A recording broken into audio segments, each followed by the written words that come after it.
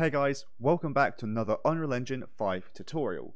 In today's video, what we're going to be going over is how to create a camera system which will smoothly transition from third person to first person and vice versa. So if I hit play, we can show you what we're going to make today. So as you can see, we're in game here in third person, and if I press V, we're going to smoothly put the camera into first person. We can run about like this, press V, and we'll go back smoothly into third person, and the controls work perfectly as well. Now, as you can see, when I'm walking forward, there is sometimes a little bit of clipping there, which you can kind of see the character's head. That is a very easy fix, and I will go over multiple ways to fix that. The main reason why I've not done it now is because it also is very heavily dependent on your character as well. But again, you can see kind of like that it goes down, but there's different ways to fix it, as I've said. But this is what we're going over and creating today. Without further ado, let me delete this code, and I'll show you how we've done it. So some of you may also remember this idea from a different video I did a couple of years ago, which some people found difficult and couldn't work, but I've basically just improved it now, and this is now in Unreal Engine 5, and again, it's heavily improved, so this is a much better way of doing it. So let's get right into it, as I was saying. So what we'll do is we'll hit Control Space, go to our content browser, go to Content, Third Person, Blueprints, BP Third Person Character, or whatever character blueprint it is which you are using. And what we want to do first is we want to create an input action. So to do that, we're going to hit Control Space to open our content browser again, go back to third person, then input, then actions, and we're going to just select the IA jump and hit Control D to duplicate it and rename this to IA toggle camera, or whatever it is that makes the most sense for you. And we don't need to open that up, but we do need to go back and open up the IMC default, and then in here, add a mapping with this new mapping being the one we just created, which is the IA toggle camera. Open that drop down, and then we'll set a button we want. So we can press this, select the key value here, and then press whatever input action you want, which for me is going to be V. We'll save that, we can close it and go back into our character blueprint. Now we can right click and simply just search for what we named it, which for me was IA underscore toggle camera. We'll get that here, so we've got this enhanced input action. And now out of started, we're going to get a flip-flop. We can close this up again so we only have these values, but we have a flip-flop which basically toggles between the values of A and B. So the first time we press this, we're going to come out of A, the second time we'll come out of B, third time will be A again, and then B, and so on and so forth. What we want to do first is get a reference to our camera boom in here. Out of this, we're going to attach component to component with that going into A. The target will be camera boom, and the parent will be mesh.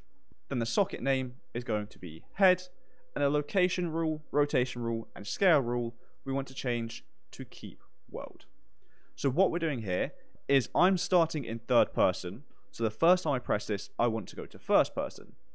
And so the first step of doing that is going to be actually taking the camera boom that isn't attached to anything at the moment other than the capture component, and attaching it onto the mesh with the parent socket of head, so we have the nice head movements along with our character as well. And we want to just make sure that it stays where it currently is in the world, as we want to control how we move it. So I'll tidy this up a little bit like so. And then out of this, we're going to drag out and add timeline. I'm going to name this timeline change camera, and then we'll double click that to open it up straight away. In here, we can set the length to whatever it is that you want. I'm going to do 1 because I want it to be fairly quick, and 1 is also what I used at the beginning of the video as well. So if you like that, use this, and this is in seconds. We're then going to add a track and add a float track, naming this again whatever you want. I'm going to name it camera track or movement track, doesn't matter too much. Then we'll right click on here, add key to curve float with a time of 0, value of 0. Right click again, add key to curve float with a time of the length you set, which for me is 1, and then a value of 1 as well. I'll then deselect these and then press these buttons in the top left here to zoom to it horizontal and zoom to it vertical. Then I'm going to right click on our curve float keys again and change the key interpolation to auto, just so we have a nice smooth interpolation between them. I'll then compile this and go back into the event graph, and you can see now on this timeline we have this camera track float variable coming out here. This is how we're going to decide where the camera should be when we're moving it. So we're going to be going from third person to first person based on this track, and the way we can do that is via a lerp. So if we drag out of this camera track, we get a lerp, and we just want a float. and then we'll hold control and drag from A into alpha, as we want the camera track going into alpha, because that is going between the values of A, which is third person, and B, which is first person. But what is this value actually deciding? So it's third for person and first person, but what does that mean? Because at the moment it's just a number. So what we want to do is drag in a reference to the camera boom, and out of this we're going to set target arm length, and that is how we're moving the camera forwards and backwards. That is going to go into update of the timeline, and the target arm length is going to go into the return value of the lerp. Now, what do we actually want the values of A and B to be on this lerp? So obviously it's going to be the target arm length. So if we go into our viewport, let's see what those are. So currently for the moment at third person is what this is now, which you can see here, if we select it, is 400. So if we go to our event graph and set A to 400, that's third person. And then first person, we can decide what we want. You might just want 0, but the value I'm using is -15. You can customize this however you like, but that is what I'm using. So you see -15 like that. I'll set it back to 400 for third person. Go into my event graph and set B to -15. So we're now going to be going from the values of A, 400, which is third person, to B, -15, which is first person. However, you saw this is just going to go into the center of the player, so we also want to move it up, and to do that, we're going to be using the target offset. So go back into the event graph, drag out of the camera boom again, and we're going to set target offset like so, connecting that into set target arm length, and then the target offset, we're going to do something similar. So we're going to drag out the camera track and get a lerp again. This time we're going to get a lerp vector instead of a lerp float, with the return value going into the set target offset, and then A is third person, so that's just 0, 0, 0, and then B is where we want it to be for first person.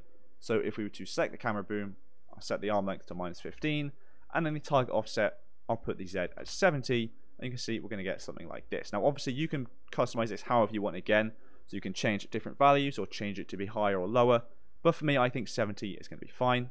So let me reset these back to 0, and then 400 like so to get back into third person, and then B on here, I'm just going to do 70 like so.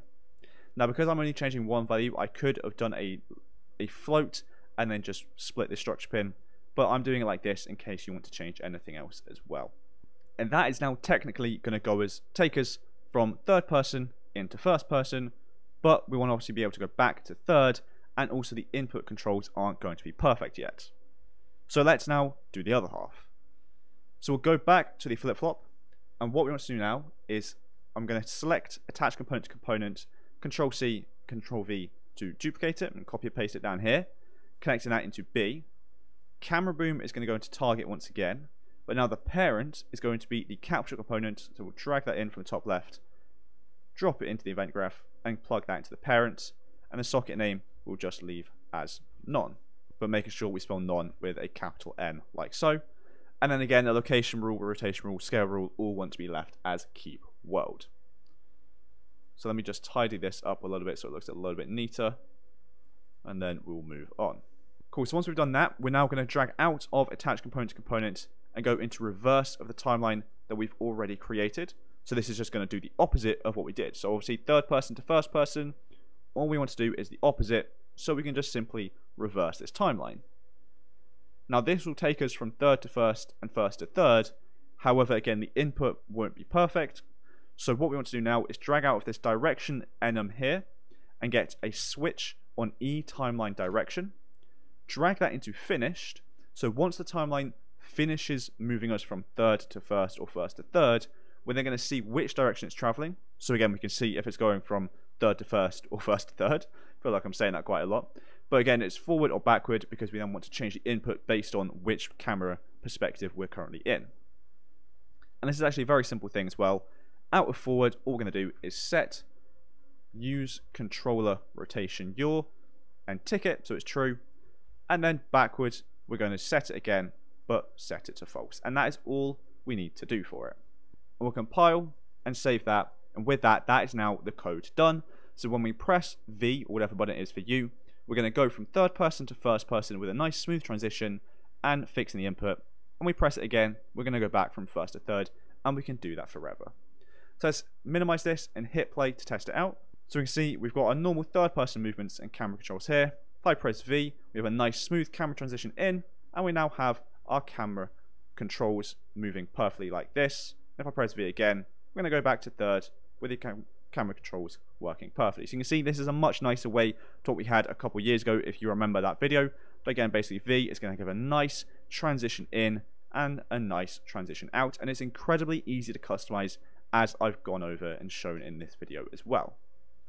Now the final thing is obviously there's sometimes a little bit of clipping with the camera and the character mesh like so. So a few easy ways to fix that are just modifying where the camera is going to be positioned in first person, which you can do through the target arm length and this target offset here. Or what you can also do is, if we go down to the switch on eTimeline direction, we can get a reference to our mesh and then drag out this and do set owner no C. Plug that into forward and duplicate it, plug it into backward, and then just make sure that we're setting it to owner no C ticked on forward and not ticked on backward, which basically just hides the mesh from the player when we're in first person, which means you don't need to be finicky with where it all is. So again, if I press V now, you're going to see that if we look down, we're not going to see the player, which you might not like, but also it still kind of works anyway with this nice first person camera. And if we go V out, you can see it again there. However, what we're going to want to do is make sure that the player can see it again before it finishes coming back out. So what we'll do is we'll just move this from the finished and the switch on eTimeline direction and just move it to here for when we first press it coming out of the flip-flop like so. So we'll put it into A there, get the mesh as the target, and then that will fix that problem for us as well. So again, there's different ways of doing it based on what you want, and those are the different ways. So if we're going to first person, it's going to hide the mesh, and if we go back to third person, we can see it again, although I did it on the wrong one, sorry. It needs to be on B, not A. That's my bad. So we'll just connect this back into here like so, and then go down there, and now this should work perfectly. Third to first, can't see the player, first to third, and we can see the player perfectly again like so. So again, it depends on how you want to do it, but that is how. But with that, I think that'll be it for this video, as we've done everything we want to do. What we've done is we've set up a nice, simple camera transition, which is nice and smooth to go from third to first person, and the camera input and controls all work perfectly as well. And again, it's just nice and smooth, and just a different way of going between these camera angles. So thank you so much for watching this video. I hope you enjoyed it, and I hope you found it helpful. And if you did, please do make sure to like and subscribe down below, as we're trying to hit 100,000 subscribers on the channel, which would be absolutely amazing. So again, please do make sure to like and subscribe and share as well. But thanks so much for watching, and I'll see you all in the next one.